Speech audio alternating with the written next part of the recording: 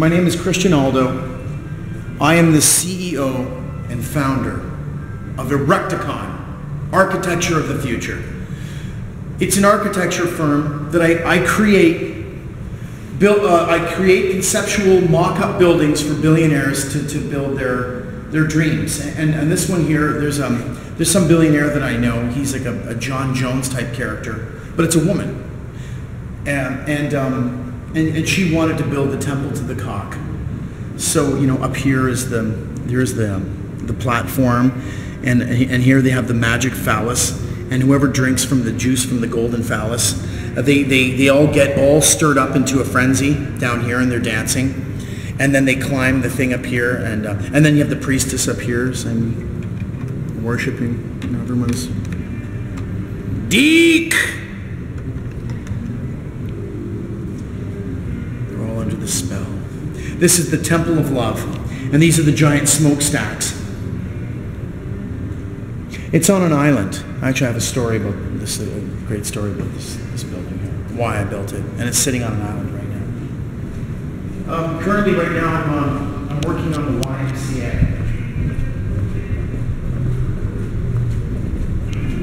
It's just one of my sculptures. See, this is the YMCA. It goes here, like that. And let me set this up.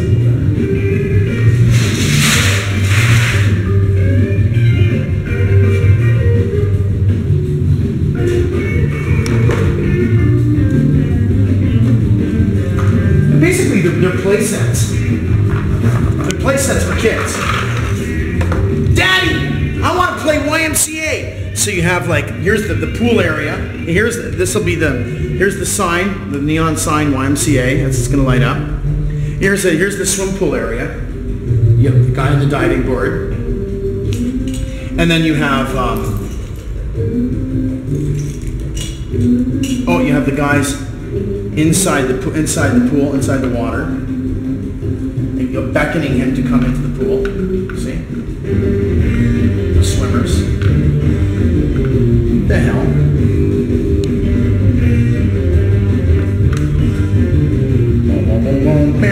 See?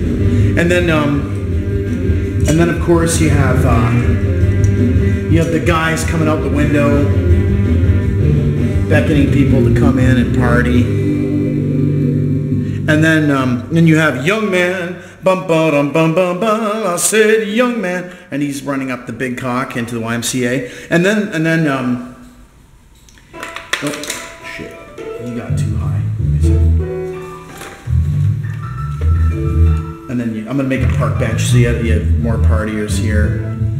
You have a partier here drinking, and then of course you got guys in the weight room up here. He's working on weights. You have another guy who's fucking having fun here. Potty. That's it. The rest are all just body parts, and I gotta fix them up.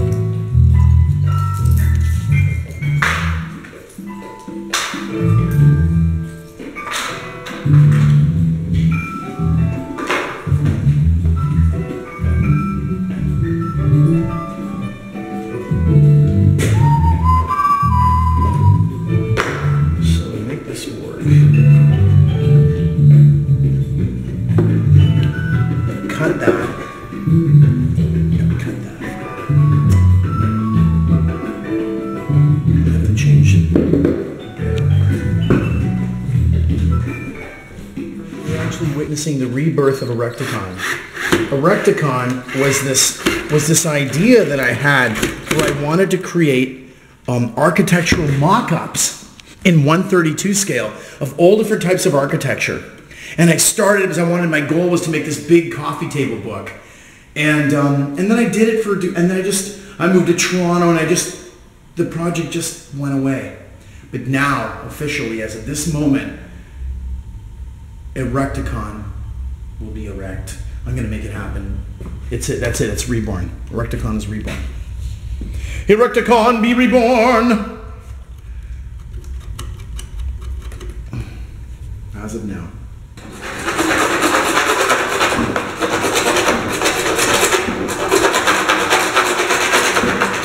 Sticks fiber dots.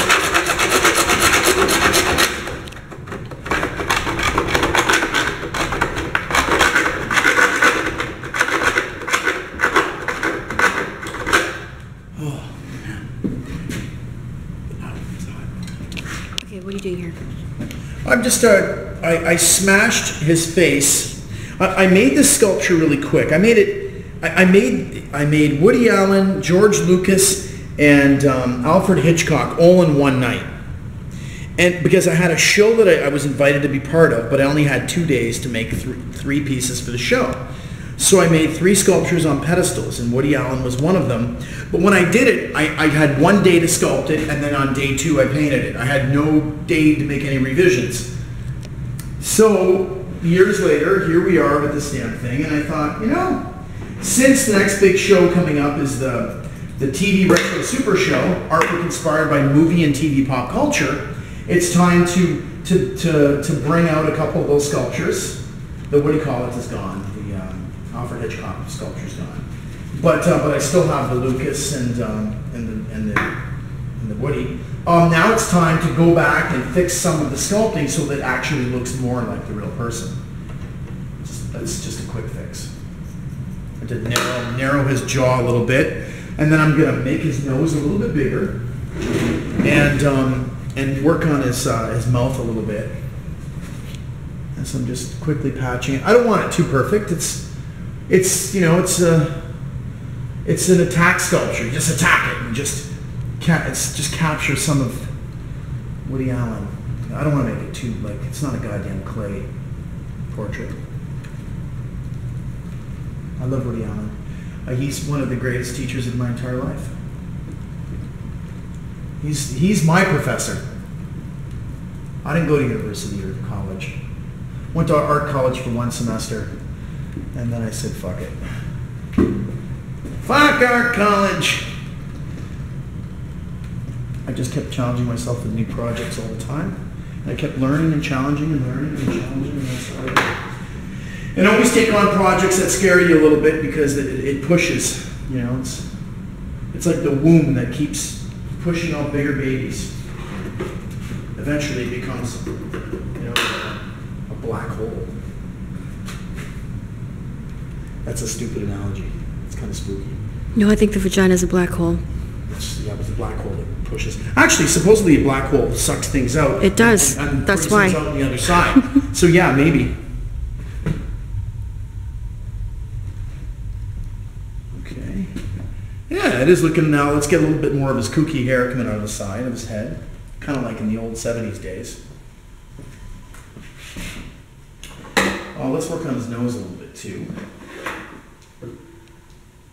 I was a little curious about his face, so I looked up pictures of him online. But that wasn't helping me, so then I looked up caricatures of Woody Allen, and they all seem to caricaturize his like a bigger, rounder nose. So I'm gonna play with that a little bit.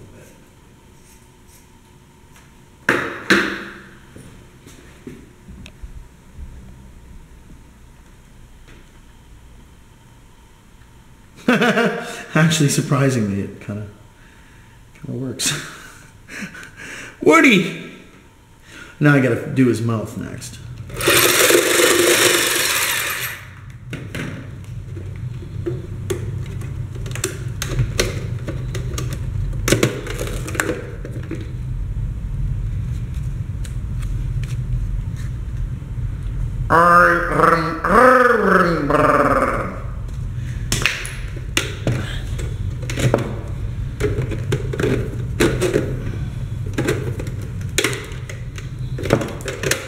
Actually, the way it's going now, I can actually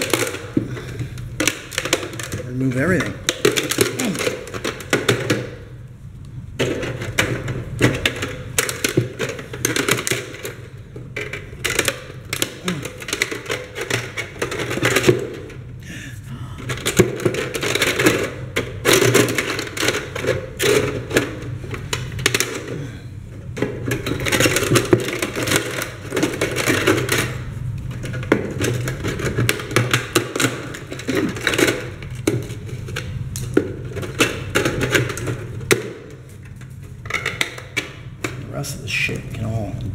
2.